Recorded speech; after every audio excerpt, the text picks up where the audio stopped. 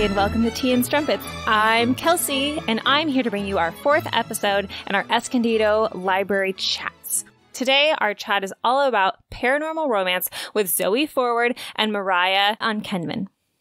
So, if you guys don't know, paranormal romance is like my second favorite genre after historical, so this is really exciting to talk to these fabulous authors. So this episode was recorded on May 16th, 2020. And just as a reminder, this was done via Facebook live stream, so the audio quality and editing is not quite what you're used to, but who doesn't love a great chat with two amazing authors?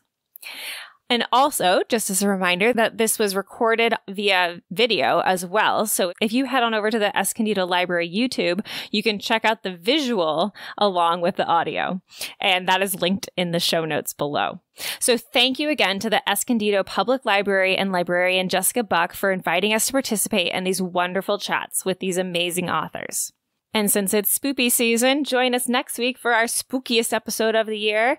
I would announce that if I knew what the title was. However, this is a pre-recording and we haven't made that decision yet because we're working on it. Heyo! But besides the fact, tune in next week for our spookiest episode in our spoopy season. And we hope you enjoy our paranormal romance chat with authors Zoe Forward and Mariah Ankenman.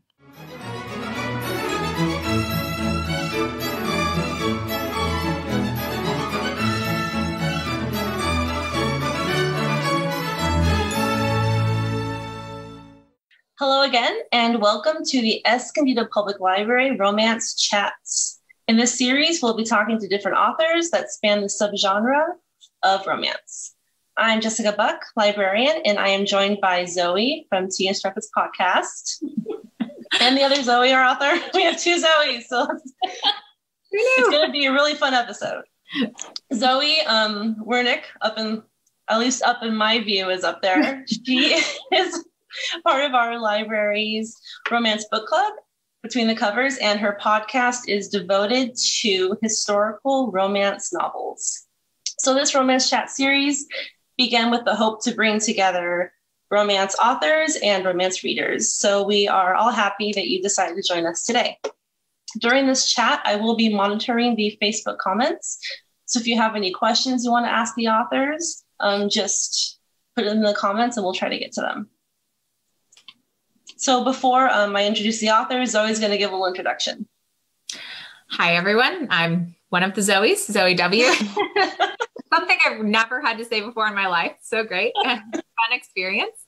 And before we get to these fabulous authors joining us today, I wanted to introduce their romance subgenre that we're going to be talking a little bit more in depth about today. So while both of our authors today do write in more than one subgenre, many of our questions will focus on paranormal romance. And first, to describe paranormal romance, I liked the statement that I found that paranormal blends the real with the fantastic. So paranormal romance generally blends together themes from fantasy, science fiction, and horror. Commonly, you'll find romantic relationships between humans and vampires, shapeshifters, ghosts, and other entities of a fantastic or otherworldly nature. And paranormal romances can also include books featuring characters with psychic abilities like telekinesis or telepathy. And while its roots harken all the way back to Gothic fiction, its most recent revival has been spurred by technology. And in fact, paranormal romances are a fast-growing trend in the romance genre today. Yes, and today we are joined by two wonderful authors, Zoe Forward, our other Zoe, and Mariah Ankenman. Zoe Forward is an award-winning author and a hopeless romantic who can't decide between paranormal and contemporary romance. So no surprise, she writes both. Her novels have won numerous awards, including the Prism, Reader's Choice Heart of Excellence, Golden Quill, Caroline Reader's Choice Award, and the Bookseller's Best Award. When she's not typing at her laptop, she's cheering her son on at baseball, chasing after the toddler, or cleaning up the newest pet mess from the menagerie that occupies her house. She's also a board-certified veterinarian, fun fact. Her most recent release is Ask Me to Game, Game Lords Book 3. And our second author, Mariah Ankenman, is a best-selling author who lives in the beautiful Rocky Mountains with her two rambunctious daughters and a loving husband who provides ample inspiration for her heart-stopping. I love that part. He hates that part. Mariah loves to lose herself in a world of words. Her favorite thing about writing is when she can make someone's day a little brighter with one of her books. Her most recent release is Crazy Little Thing Called Love. Welcome, ladies. Thank you so much for joining us today. Hi, thank you for having us. Hi, thank you. Cool information in both of your bios, like super fun little tidbits there. I would love to ask you guys all sorts of personal questions now, but before I digress too much, I think we should get into some of our questions that we had planned. And talk a little bit more about romance. So we like to ask all of our authors, because I think this is a really interesting question, to find out, when did you first start reading romance and what inspired you to make the journey from reader to writer? So rather than compete back and forth, I'll toss it to one of you guys first. And then, so how about we start with Mariah for this one? Well, I'm a late bloomer in the romance world. I didn't discover romance till I was 25, and I was at the library and I saw a book, and I know you're not supposed to do this, but I said, this cover is cool. I think I'll check out this book. So I checked out the book and I started reading. It was a paranormal, and I started reading, and then I get to one of the scenes and I was like, oh, I think this is romance. I think I love romance. And from then on, I was hooked. I devoured every single book in the library. Everyone in the library knew my name. The security guard knew my name because I was there every day, just devouring the romance section. I was like, oh, I love this. I can't get enough. And honestly, I've almost stopped reading every other genre there is since I found romance. Who would do that? Oh my gosh. I know, right? Oh my God. Yeah. And I'd always been a writer, and I always knew I wanted to be a writer, but I had mostly written like fantasy up until then. And then I was like noticing all my fantasy always had those tiny little love story subplots. And I was like, subplot, main plot. That's what we're doing now. I love it. So That's how kind of me.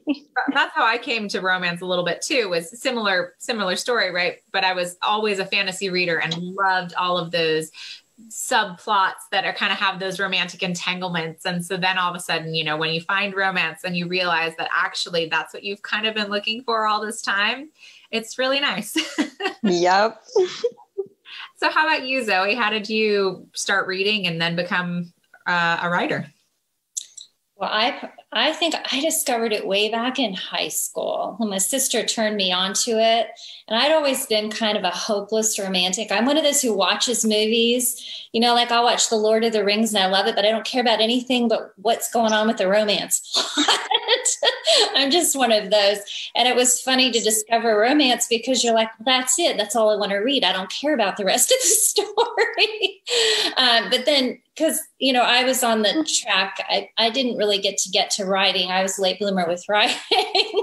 I would read romance between studies at school when I went to college and vet school. You just have to turn your brain off. And I was like, I would go to the store or the library and just get like a pile of romance books. And that's all I do on my breaks. And then one day, I think I read a couple that were just awful. And I was talking, because, you know, you read through a bunch and all of a sudden you'll hit a couple and you're like, oh, these are just not quite what I was looking for. I was telling my sister about it and she's like, well, do you think that you could do any better? And I'm like, I don't know, maybe I can. And so I tried it and it was so much fun to just put the whole story together and have fun with it. Yeah. I relate to that very much. I sometimes have that feeling like, well, what if I wrote it instead of just read it? I don't know. Not there yet, but you know, it does come through the head, right? Mm-hmm.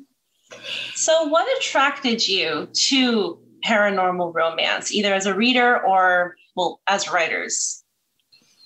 See who we started with last time. So Zoe, this time first. I like the the world building, and I just find in paranormal, you can do so much more with the story. I mean, there's just no limits. You can you do have to, as a writer, you have rules, you have to establish rules, stick with your rules. You can't change things, but it just has so much more. You can have it take place now, but the world can be very complex and have all of these different things. It's much more creative, at least for me. Although I love contemporary. I think contemporary is really fun to write as well. I think contemporary is more about voice, but yeah, I think it also comes down to who you discover first in paranormal. So if you sort of run into some of those fantastic authors that are out there as your first introduction to it, you're like, oh my gosh, these guys are incredible. And it just, that's sort of for me, discovering some of those like J.R. Ward and Sherilyn Kenyon. And I was like, okay, I am in on this. So yeah. I got the honor, I would say, to hear Sherilyn Kenyon speak at an RWA event a year or so ago in my local chapter. It was a while back, and it's the only one I've been to so far, because of things. But she was really, really, really interesting, and her life story is fascinating, and she's just full of conviction. And I can only imagine what it translates to on the page, because I have not yet read her, I will admit, but she was extremely, extremely inspiring just as a human being. So I can only imagine her books are similar. That's actually the book I picked up at the library that led me to romance, was a Sherilyn Kenyon. Amazing. So, yeah, because I've always been into fantasy. I mean, my favorite movie is The Never-Ending Story. You can see that's Falkor. And then I also have the owl from the Labyrinth holding the Dark Crystal. Wow. So you could kind of say that fantasy and paranormal is like my life almost. Yeah. It's a part of me. And I love it because, contemporary is really fun and there's a lot of things you can do with it, but you can just do so much more with paranormal, and you can really stretch your creativity and just bring in so many different things. And that's why I'm drawn to it. Love it. That's really interesting. And I will admit I'm completely stuck in Regency, England. Like I just have not left. I've read now 4 contemporary novels, and I haven't yet read a paranormal novel. So we'll kind of get around to a question about that later. But especially talking about fantasy and kind of the elements that are similar in that. As a fantasy reader, I've got my fantasy stack over there and my romance stack over there behind me. But it's now I'm just like, I think maybe I've been missing something. But to get back to you guys, what kind of paranormal romance have you written? Because there's a lot of different stuff. So I'm curious for our listeners here, for you guys to talk a little bit more about what you went with and maybe why. So I think we start with Mariah this time. So I wrote the Damon series, which they're daemons, not demons. Commonly misconstrued sometimes, but they are based off of Aristotle's idea that human beings have muses or daemons, and there's good ones and there's bad ones. And so I kind of went, ooh, what if they were real people instead of little things on your shoulders? So I wrote, it's in our world, and the supernatural world is there, but humans don't know it. And so there's eudaemons, who are the good ones, and the cacodaemons, who are the bad ones. And there's this battle for human souls because the cacodaemons suck human souls. And along with the daemons, there's all kinds of other paranormals. There's vampires, there's werewolves, there's telas, which are people with telepathy and telekinesis, psychics, witches. So I just I can't limit myself. I love them all. I just grab them all, put them in a big pot, and I'm like, yes, all the paranormals. Sounds super interesting and fun. And how about you, Zoe? Right now I have 3 different series that do paranormal, and they're all different. So I have one that's very classic vampires and werewolves. That's the Blood Wars. There's the second one that's coming out in the fall. That one is fairly traditional with vampires and werewolves and war, and very interesting. And the second one I have is about witches, but it's not traditional witches. I kind of went off. They're actually descendants of Greek goddesses who have been labeled witches over time because they have some special powers. And it's very interesting because you can have, there's 7 different sisters and they each have different powers. And then the guys who don't want to have anything to do with all of this, who get sucked into all of it. That one is just hilarious from start to finish. The third one that I have is the first series that I ever read. It's actually Egyptian because I love Egypt. And that one is different because most people are like, I don't know Egypt. That's kind of weird. Nobody does that. But I just, again, had a lot of fun with it because it's modern and contemporary. And they're these warriors who've been around forever and they're just protecting our world. But then they fall in love with regular ladies. So it's a lot of fun. Awesome. That's sounds pretty epic too. Mm-hmm. All right. So we have now a cool question from one of our Facebook watchers. So Jessica, did you want to ask that one or do you want? Sure. Why not? Okay. I'm curious. So it is a multi-question question. So how has being a romance writer affected your own personal romances? Has it enhanced your romances or do you find yourself disappointed in reality? And do your partners wonder if they are one of your characters? So would anyone like to start that one? Sure. Yeah. Well, let's see, I've been with my husband. We started dating way back in college. We've been together many, many years. And no, I wouldn't say that writing romance has affected my romance or made me feel like dissatisfied with romance. Because I think that's a misconception a lot of people have. They're like, oh, romance. Now every woman wants a, 8-pack man who's chiseled and sensitive with his feelings and blah, blah, blah. And everyone wants Fabio. And you're like, well, Fabio hasn't been on the cover since the 80s. And no, I think it has improved my communication with everyone around me because at its heart, romance novels are about communication. They're about emotions.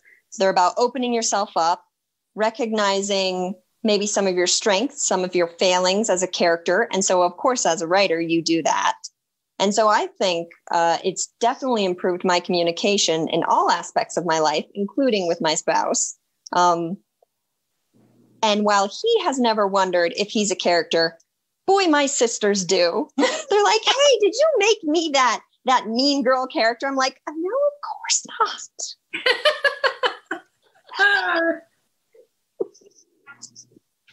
Oh man. Okay, Zoe, it's your turn.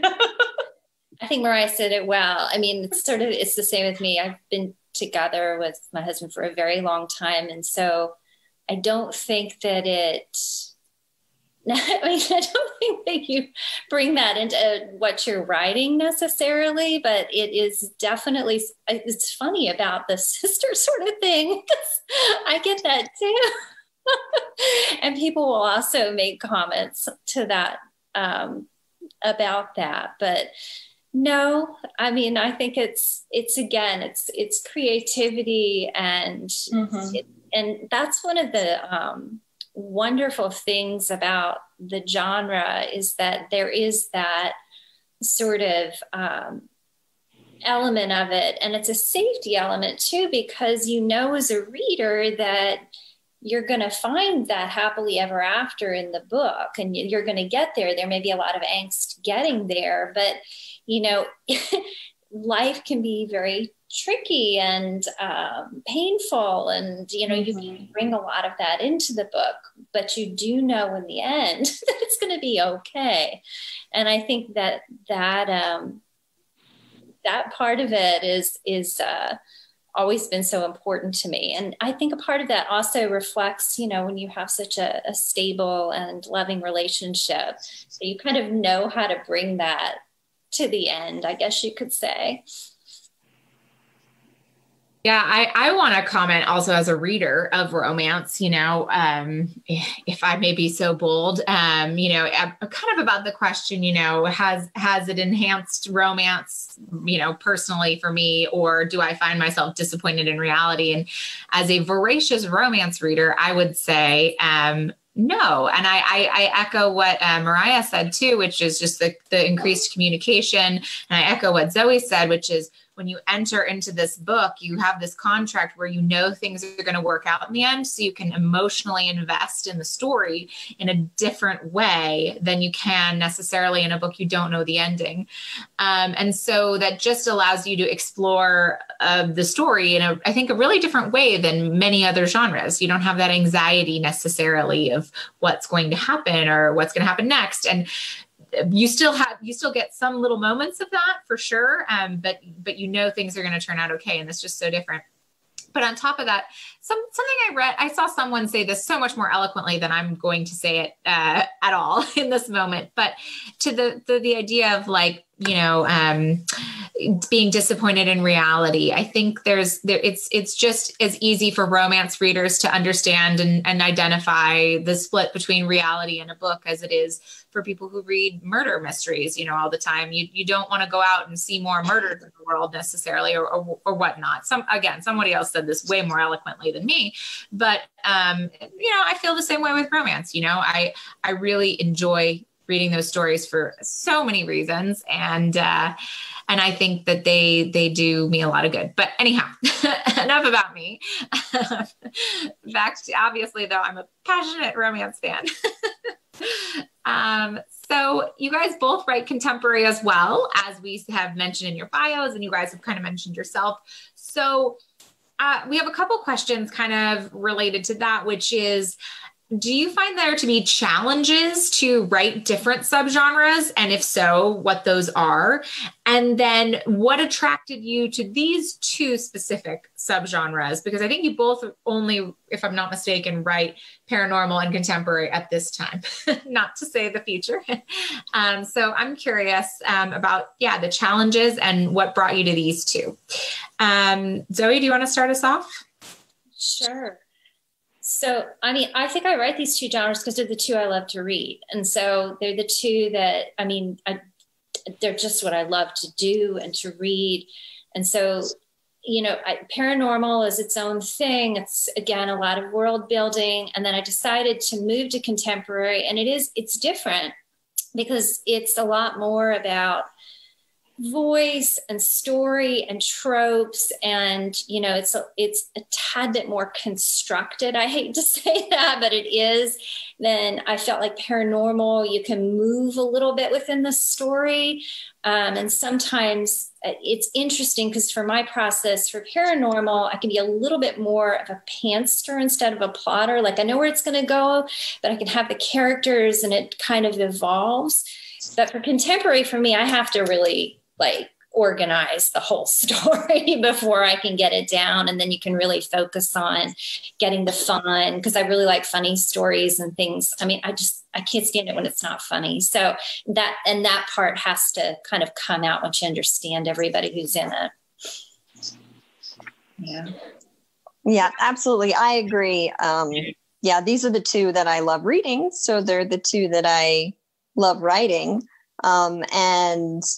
They both have their complications. Like with, paranormal, you have to create an entire world. Even if they're still in our world, you have to give your characters rules and you have to follow those rules. Because especially if you're writing a series and you're like, in the first book, they couldn't go out in the sunlight, but all of a sudden in the third book, they are, the readers will go, you can't do that. But the same for contemporary. If say you're writing about a veterinarian and you're not a veterinarian, and some reader goes, wait a minute, a veterinarian would never do that thing that you said in your book.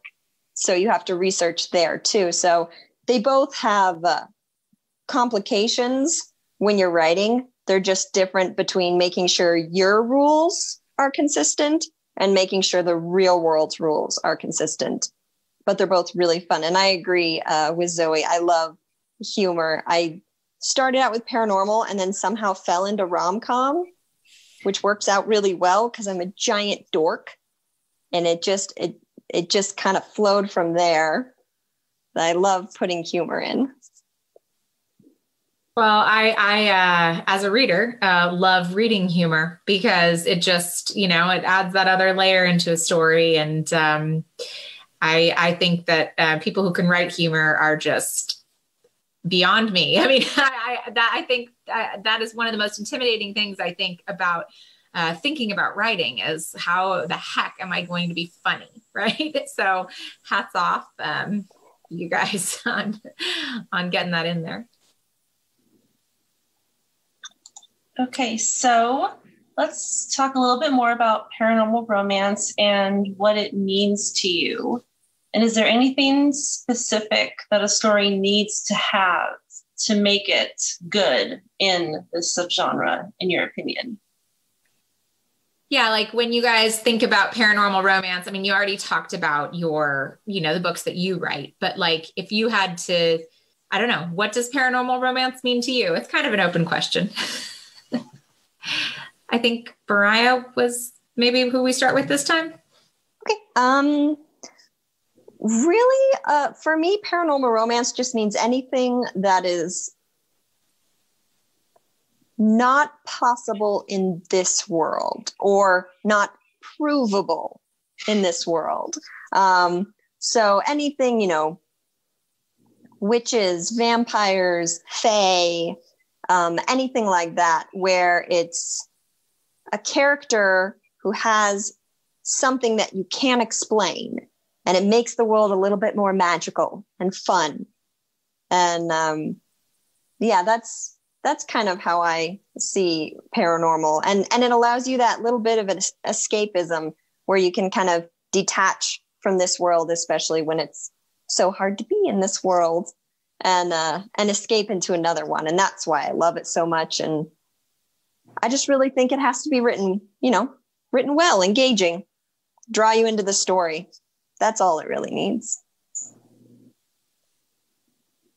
What about you, Zoe?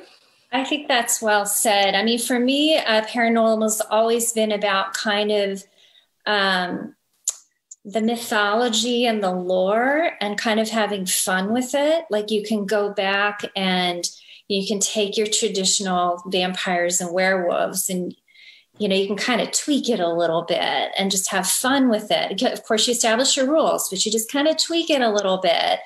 And then you can just have so much fun with where that takes you. And for me, that's what, whether you're reading a fantastic paranormal that's been written or you're working on one yourself, it just allows for this whole world to open up. You're like, oh yeah. Cause in your mind, you're going, yeah, I remember that about that, that Greek goddess thing that I heard about in school, but that's cool that you could take it to that's what's going on because it works within your world. So your mind can kind of go, oh, that's fun. And that's paranormal to me is just about fun and bringing in the fantasy that Mariah is saying. Mm-hmm. Awesome. So within paranormal romance, I wanted to talk about tropes because as I mentioned, I have not yet read a paranormal romance. Shame on me. But I'm curious, do we see any tropes that are specific to paranormal, that you wouldn't really see anywhere else kind of in the same way? And or what kind of tropes will readers encounter in paranormal romance? So maybe starting off with Zoe. Yeah, I think the one trope that the only one I can really think of that you really see in paranormal and not other places is that sort of destined mate kind of idea. It just because it's so fantastical and just not reality. Every other trope in every other genre is in there. I mean, you see a lot of forced protector and enemy to lovers and all the same sort of tropes. I mean, all of those show up, but I don't know, Mariah, could you come up with any others other than destined mate that was kind of a trope that you thought was only paranormal? No, I would have to say the destined mate or the fated mate. I mean, that's what I use in my paranormals. I call them tiras. Yes. Or they're the soulmates. They're the ones where something happens and you get a mark or you get some kind of identifying thing telling you that this is your one person that fate has decreed you be with, and you can have a lot of fun with it. But yeah, destined mates, fated mates, whatever you want to call them. I think that's a pretty heavy paranormal trope. Yeah. And I certainly would never call Twilight a romance novel. However, there are some of those parallels, and many more people have probably seen or know of Twilight, but just because of its pop culture-ness, which it does use that in part of its storyline too. So anybody who might be not familiar with romance or paranormal romance that's listening or watching right now, if you have read or seen Twilight, that's the werewolf and the daughter. Yeah, they imprint, right? Imprint, that's what they call it, imprinting. Yeah, imprinting. Yes. But I know that there are some really brilliant fated mates options within the paranormal world. So I'm going to have to get on that. Jessica? Yeah, so talking about paranormal romance and Twilight, other books. If someone is diving into just paranormal romance itself for the first time, do you have any suggestions for what they should read, what they should start with?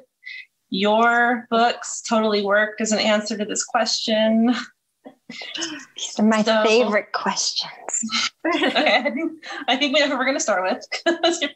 I know, everyone's like, suggest me a book. I'm like, you're not ready for this. Sit down. Let's talk.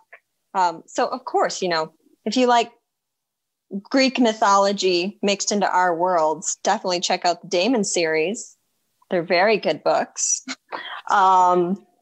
But I would highly recommend, if you like vampires, Sherilyn Kenyon, Lindsay Sands, Carolyn Sparks. If you like paranormal in our world, that like gently eases you into it.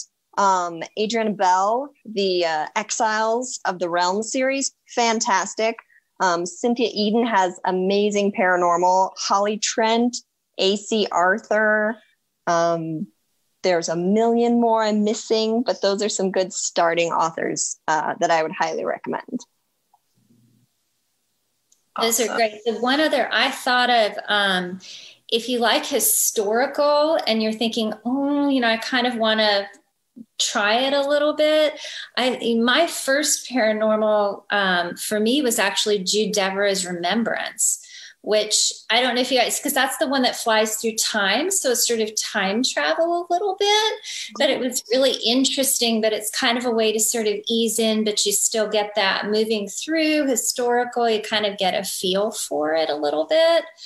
And I think all those authors that you mentioned are fantastic. I mean, I would add J.R. Ward, but she's definitely a step into true hotness. So you got to be ready to see for that one. That heat meter's going up. But yes. I mean, I think I have a whole shelf over here of her signed ones. So yes. I'm trying to think anything else. The other I thought of that was another one that's kind of good, again, to ease into a feel for it. It might be like Linda Howard wrote Son of the Morning, which I always loved, which I don't know why. I think that's another sort of time travel between times. And it's got kind of a lot of magic in it. It's really neat. So, and then there's some really good young adult paranormals, because that's also a pretty hot genre. I just read a great one by Pintups Dunn's new one. Yes. That book was so good. I loved it. Pintup Dunn is fantastic. Yes, her newest. I didn't mention her. Great, yeah. Oh, Melissa Marr, too. Yes. Melissa Marr has great, the Wicked Lovely series. Oh, it's a good one, too. Yes. I'm going to have to take this list and post it for people, because there's too many names. Seriously. And it is funny you mentioned like the historical too, because I have a historical romance podcast, and when we were trying to find a book for Halloween, well, Halloween doesn't really have, it wasn't really a holiday back then, but we were trying to like get creative with it. And what we did find is there are a few authors who are writing kind of paranormal romances that are a little bit interesting, and they've got some ghosts and some spooky stuff, but set in the time periods we love to read. So we are thinking next season, maybe we'll go that direction during the spooky season. So definitely some exciting, and definitely I haven't checked out, or I haven't read, I believe you said it was Jude Devereaux, her yes. So it's her best, really. Okay, well, definitely interested to check that out. So thank you guys for all that. But I wanted to talk also a little bit more about your contemporary books. So are your contemporary books like miles different from your paranormal titles, or like what are the similarities and differences, and what kind of contemporary stories do you guys write? So I cannot remember who we started with last time. Let's start with Zoe. Okay. Mine are miles different. I really only have one series, and it's actually a game. It's a sort of professional gamers, like e-gamers, which is, and you don't have to know anything about gaming at all. I just thought it was such a neat world, and there's so much going on right now. I mean, anybody who's these days we've been stuck in our house, we're all sitting in front of our little games. And I went down a rabbit hole one day of these people who do this professional gaming. And I thought, well, what if you put, like a girl in this world? Because there aren't a lot of girls. What's going on with them? So it's really a neat, that one sort of merges suspense with, it has a suspense sort of overlay. It's only a 3-book series on who's the bad guy. And then it's got 3 individual stories in this sort of gaming world. It's really fun. Yeah. Cool. Gamers.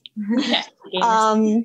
Gamers, yay. So I have a small town cowboy series that has a dash of suspense in it. There's always a bad guy in that series. That was really fun to write because I kind of based it off my hometown up in the mountains. And cowboys, who doesn't love a sexy cowboy? Come on. They're always fun to write. And recently I stumbled into rom-com. I didn't know I wrote rom-com, and my critique partner was like, this is really funny. It's a rom-com. I'm like, it is? Okay. So my latest 2 series, I have one about a trio of wedding planners, and they, plan everybody's wedding but their own.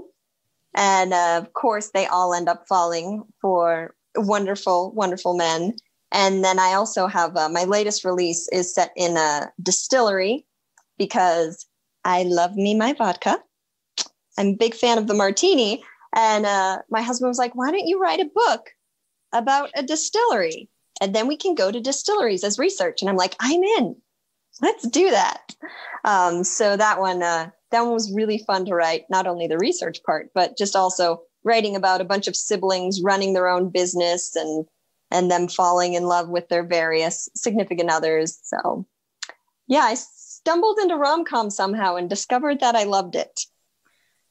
That's so cool. And I love, pairing a passion with your, with your career, right? That's a great way to get things in there. So super cool.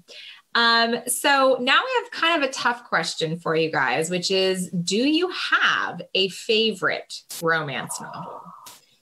So, and the answer no is perfectly acceptable, but we'll require a reason for why. So, Mariah, do you want to talk about this? Oh, it's so hard. Don't make me pick. I think I have a favorite one in like each genre that I read or what mood I'm in, but my overall favorite one I would have to say is Hunt by Adrienne Bell. It is a paranormal, but it's set in our world. So it's one of those you can ease in. It's part of the Exiles of the Realm. I love it because it's humorous and of course it's sexy. And there's a hint of paranormal, but it's still our world. And the heroine has anxiety disorder. And I love how truthfully and accurately the author portrayed it. It is just a shining example of how someone lives with chronic anxiety and how in the end it isn't, cured by the power of love. she just lives with it, and he loves her as she is, and it's beautiful, and it's always my comfort read. Sounds great. Zoe, do you have one? I don't have a favorite. I could not. I'm like Mariah, every category I'm like, yeah, in contemporary, I like this. And in historical, I like this. So I have many.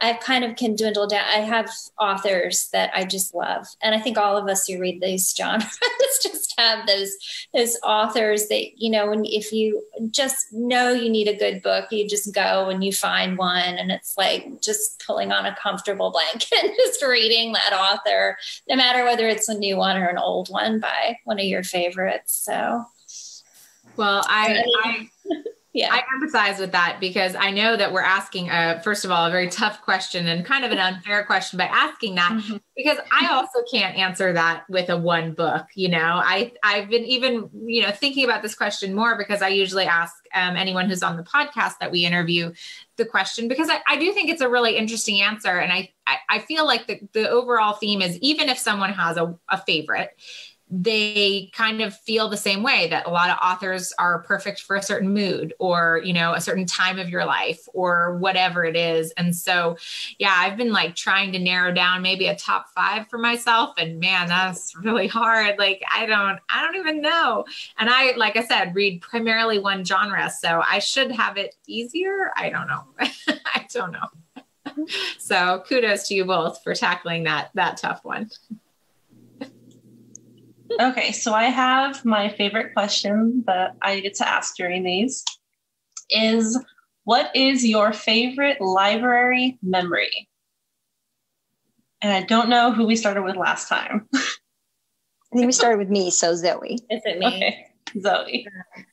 My favorite memory is more from childhood, and just something. I lived in a really small coastal community in North Carolina, and they always did a really big summer program, which was just, we would read books and draw pictures, which a lot of libraries still do it. But for me, it was always the most important, because not only could you hang out with the other kids, but you just love seeing, they would actually put all of the pictures up on the wall, and you just love seeing, oh, my picture was chosen, and for me, it just bonded me with the library, and just forced me to read a lot of different things in the library, trying to draw the best picture. I was just competitive. So that's always just for me my introduction to the library, and how much I just loved it. Yeah. Yeah, we still do summer reading programs. A lot of libraries did spring programs too, all virtual because of what's going on. And we're in the process of planning our summer program. It's going to be all virtual too, so that's going to be fun.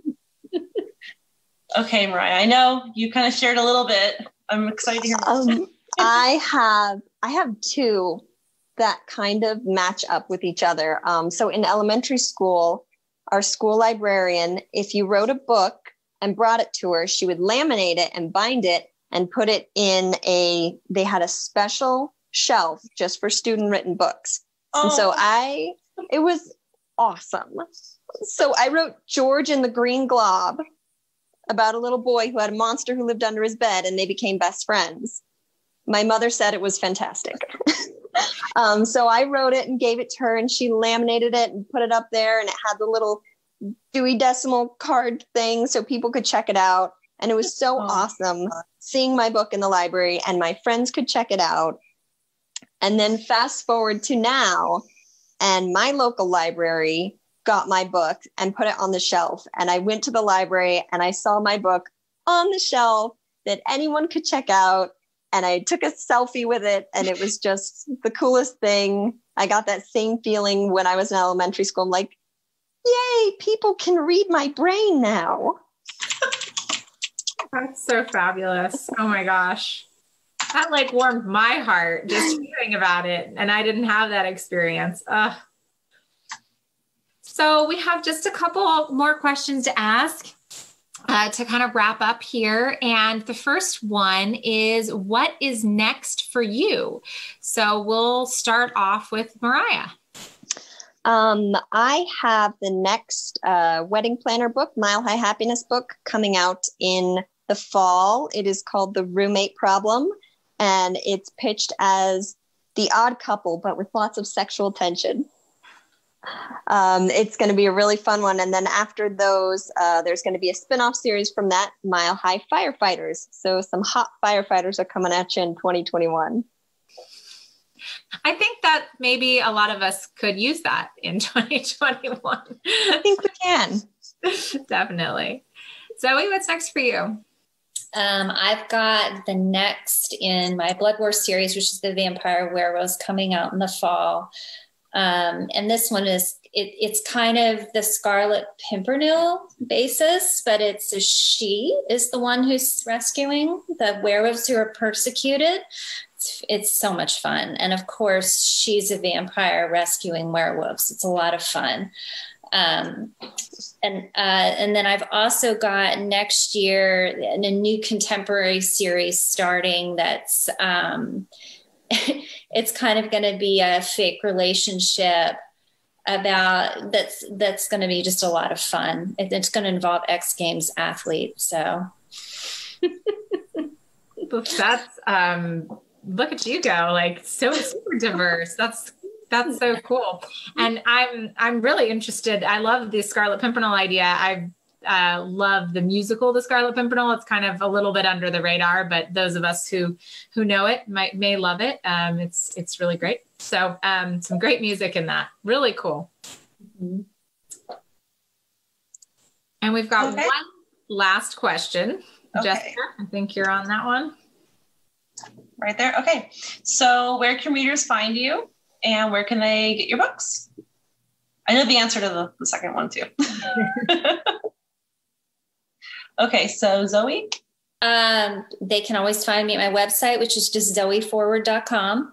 And my books are on every online vendor, pretty much, and in some libraries. Most of the time, the libraries will have it more as an ebook.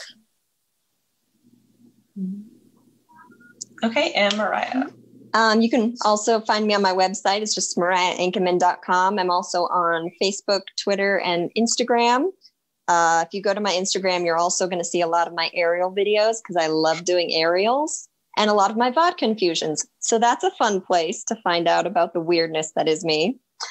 And you can find my books. You can order them through your local indie stores, Love Sweet Arrow, The Ripped Bodice, Denver Book Bar. Also on any online, Kindle, Nook, iBooks, all that. Yeah, and I will let everyone watching know that your books are available for checkout through Libby on Hoopla. And we now have Cloud Library, and that should be live starting next week. So they can also get your books through that as well.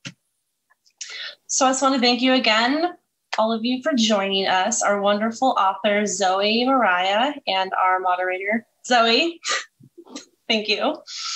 And before I wrap it up, I'm going to let Zoe talk about her Pride and Joy, the wonderful Tea and Strumpets podcast. Yes, I'll keep it brief, but if you don't know about my podcast, we talk about historical romance novels, typically Regency Victorian novels, and we also get to talk to awesome authors like the ones that we talked to today, and we're everywhere you get podcasts, and we're called Tea and Strumpets, and you can check us out on our website, which is romancepod.com. Awesome. Thank you. So just a quick reminder that right now our spring virtual activity challenge is going on right now through May 31st. You still have time to participate. You just go on our website, make an account, log your activities, and then you could win e-gift cards. Our website also has a list of all the free digital resources we have available, like Libby, Hoopla, and Cloud Library. And our calendar has the full list of all of our virtual activities that are going on. I've never said virtual so many times before. So we hope to see you next week, May 23rd, for our next chat with authors Avery Flynn and Stacey Agdern. So thank you, everyone, for being here. We hope you enjoyed it, and we will see you next time. Bye. Thank you.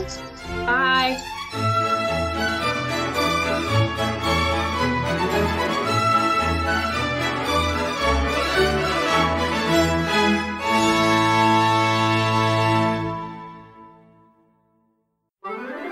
Tea and Strumpets is part of the Frolic Podcast Network. Find more podcasts you'll love at frolic.media/podcasts.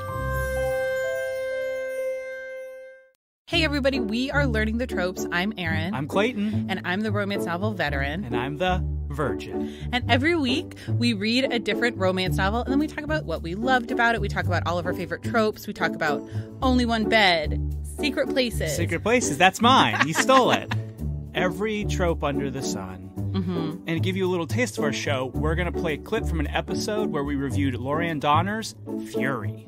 Justice was a secret perv. He wanted to bust in and see sex. Oh, I mean, we can't tell you every single time they had sex or anything, Justice busted in. And it's like, just be cool, dude. Uh-huh. But also, Fury, put a sock on the door. Like, just be like, I'm banging my girlfriend. Yeah. Don't come in.